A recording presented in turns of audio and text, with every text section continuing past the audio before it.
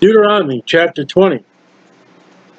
When thou goest out to battle against thy enemies, and seest horses, plural, and chariots, plural, and a people, plural, more than thou.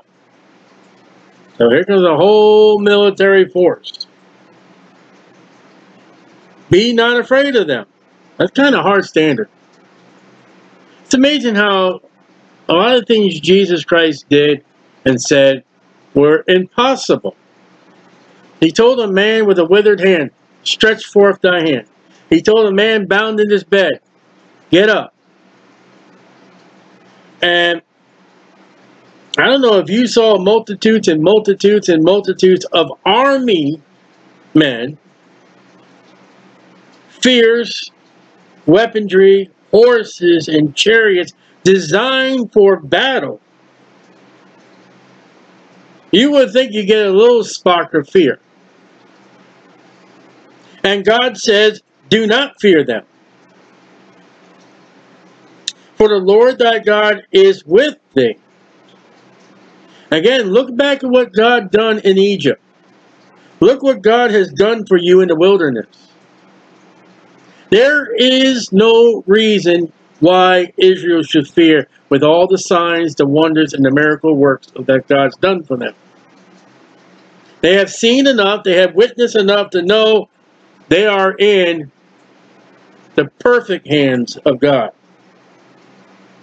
Is with thee, which brought thee out of the land of Egypt. See? Remember what happened in Egypt? Remember that army that drowned Pharaoh and his army? They had chariots, they had horses, they were fierce. And it shall be when ye are come nigh unto the battle, that the priest shall approach and speak unto the people. So, you're gathering your forces. Now, when we really first get introduced really to David, he's sent by his father into the camp with King Saul and the Philistines and Goliath. And when you read those battles, you do not read the priest coming out and giving that pep talk to Israel. And you see all Israel under King Saul. They are fearful. They are afraid. They are running over the Jordan River. It shall be when ye come nigh to the battle, that the priest shall approach and speak unto the people, and shall say unto them, Hear, O Israel, ye approach this day unto battle against your enemies. Let not your hearts faint. Don't be afraid. Fear not, and do not tremble. Don't faint with your hearts, don't fear, and don't tremble. Neither be ye terrified because of them. Don't you think verse 3, there's no room for fear. Don't tremble, don't fear, don't let your heart faint. Be strong. God is with you.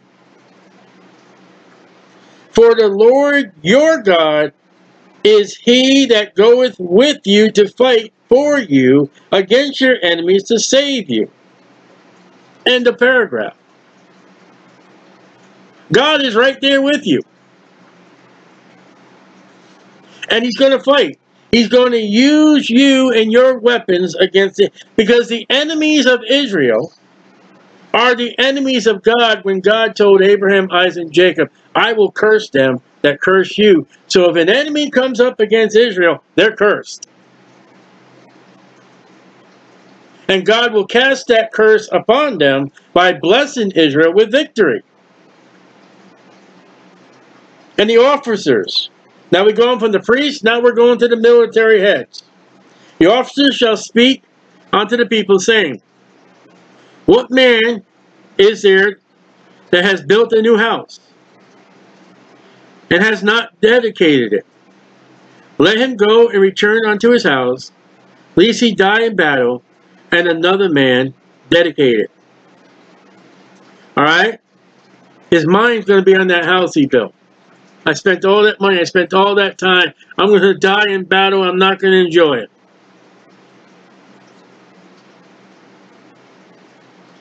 And the word dedicated, you see there, and dedicate, those are the first two times that those two words show up, and they show up in the same verse. I'm going to dedicate my baby. Well, the first time, the law the first time shows up is talking about a house. Verse 6. What man is he that has planted a vineyard? Vineyard is a type of Israel. Grapes.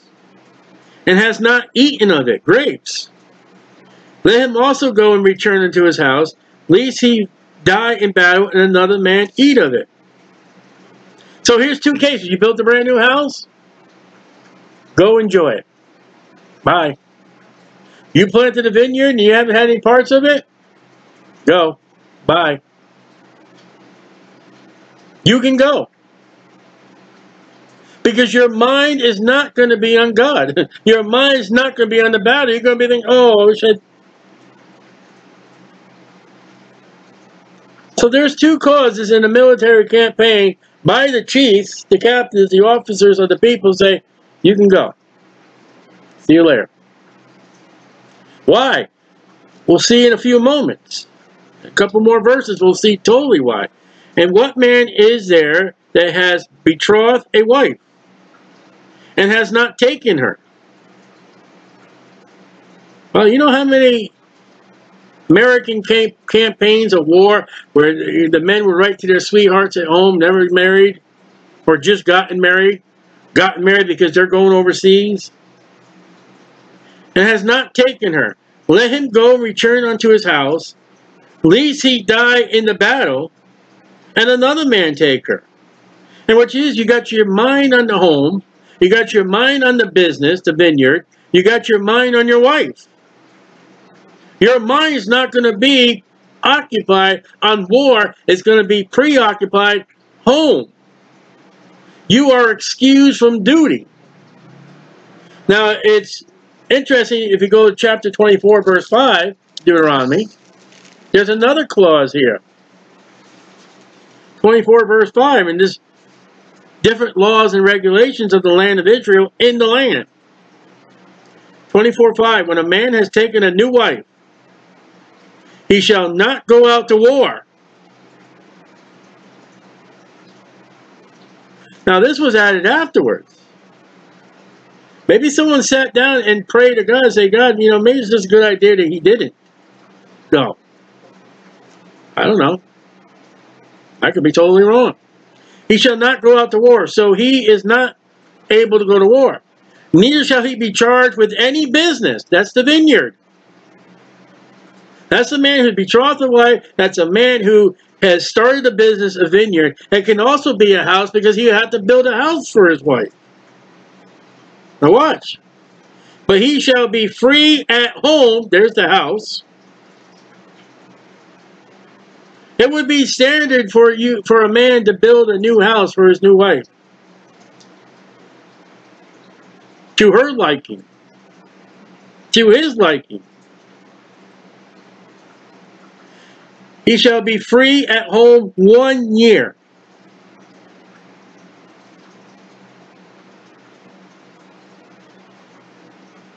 (360 days). And shall cheer up his wife, which she had taken. Now, what's to cheer up? She's just left her family. She's just left her dad, her mother, her brothers and sisters. Probably not ever going to see them again, according with the Bible. And the Bible says, for this newlywed couple, let those two remain together a honeymoon 1 year long. There it is. And it's funny how that one verse occupies verse 5, verse 6, and verse 7 of what we're reading. In verse 8. And the officers shall speak further unto the people. And they shall say, what man is there that is fearful and faint-hearted? Gideon tried that, and man, look how many people he lost. In Judges. Are you afraid? Are you faint-hearted even though after the priest gave you the pet? Yeah, I'm afraid. Let him go and return unto his house. Look at that. Now, these are not your modern Americans today. These were well-bred, fierce soldiers. They would not be afraid, and if they did, it would be not enough fear to say, I'm out of here, goodbye. These men would be hand-to-hand combat. They wouldn't use a weapon. You pull the trigger, their weapon would be, there is the guy right in front of them as you stab him in the heart, as he slits your arm. Let him go and return to his house. Leaves his brethren's heart faint, as well as his heart. So the Bible says fear is contagious. Get rid of those that are afraid in your ranks. They're not going to help. The man that's got his mind on his home is not going to help. The man that's got his mind on his business is not going to help. The man that's just married is not going to help. The man that is fearful, he's not going to help. Get rid of him. Now you got men who've got their minds nothing on winning and on the Lord. Now maybe the next battle, they're ready to go.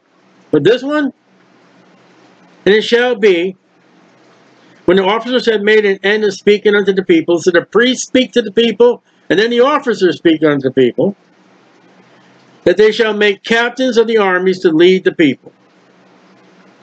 When thou comest nigh unto a city to fight against it, then proclaim peace unto it. Here's the peace option. You approach the city, and listen, you guys want to make peace? This is your opportunity.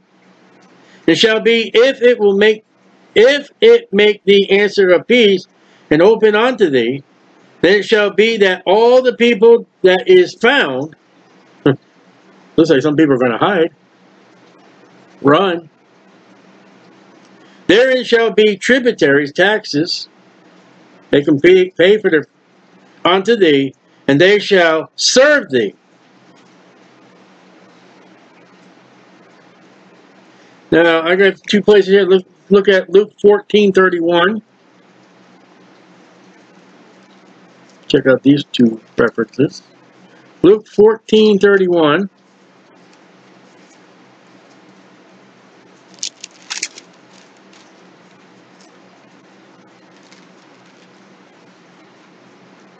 Luke 14:31.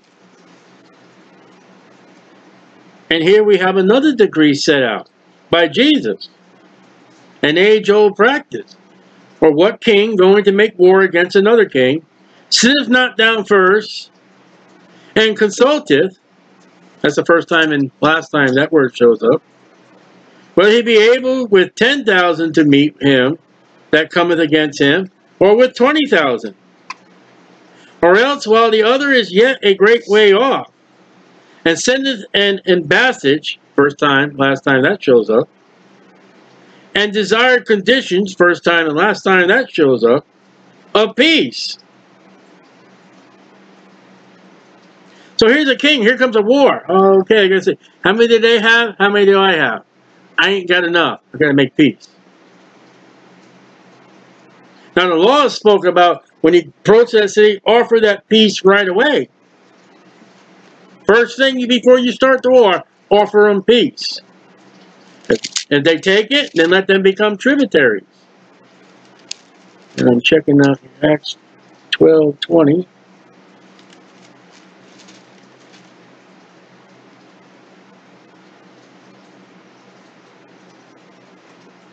All right, back to Deuteronomy. And anybody in that city, they're to serve thee. And if it will make no peace with thee, but will make war against thee, then thou shalt besiege it. That's the first time that word shows up, besiege. And when the Lord thy God has delivered it into thy hands, mark that with verses 1, 2, and 3. It's the foreknowledge of God. You won the battle. Thou shalt smite every male thereof with the edge of the sword. So they don't grow up and they don't take revenge on you. You killed our families, we're going to kill you. But the women, and the little ones, and the cattle, and all that's in the city, even all the spoil thereof, shalt thou take unto thyself. And thou shalt eat the spoil of thy enemies, which the Lord thy God giveth thee. I mean, everything they got, you can eat it.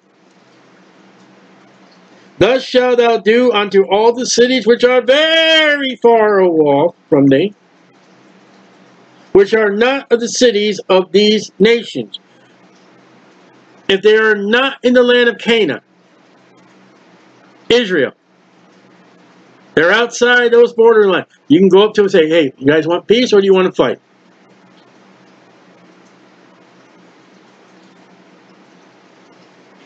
But of the cities of these people, which the Lord thy God does give thee for an inheritance, thou shalt save alive nothing that breatheth, humans and animals. In that land, they don't do that in the book of Joshua, and they don't do that in the book of Judges. Every human being, why? They're involved in wicked, perverse sins. That's why they're being driven out of the land. Why the animals? Because animals have been given to GODSs. Animals have been involved in sex. Animals have been perverted, the people are perverted. Kill them all. You don't eat of their food either. But thou shalt utterly destroy them, namely the Hittites, the Amorites, the Canaanites, the Perizzites, the Hivites, the Jebusites. That will be in the area where Jerusalem is. As the Lord thy God has commanded thee, that thou teach you not to do after their abominations, which they have done unto their gods. There's a small GODS. So should ye sin against the Lord your God. You wipe them all out, because if you don't, they're going to teach you the fallen gods. And they do. Joshua, Judges, and all the Old Testament. When thou shalt besiege a city a long time, and making war against it to take it, thou shalt not destroy the trees thereof by forcing an axe against them. For thou mayest eat of them, these are fruit trees, and thou shalt not cut them down. For the tree of the field is of man's life, to employ them in the seed. You make money off the apples, you make money off the figs, you make money off the olives. Don't kill those trees, don't destroy them. Only the trees which thou knowest are that they be not trees for meat. They have no nuts, they have no fruit. Thou shalt destroy and cut them down. Thou shalt build bulwarks against the city, to make war with thee, until it be subdued. So when you need instruments to build and attack a city, do not use the fruit trees and nut trees. Use trees that have, and I would even assume trees that had sap. Like you wouldn't use a maple tree because that has fruit. The fruit is a sap for maple.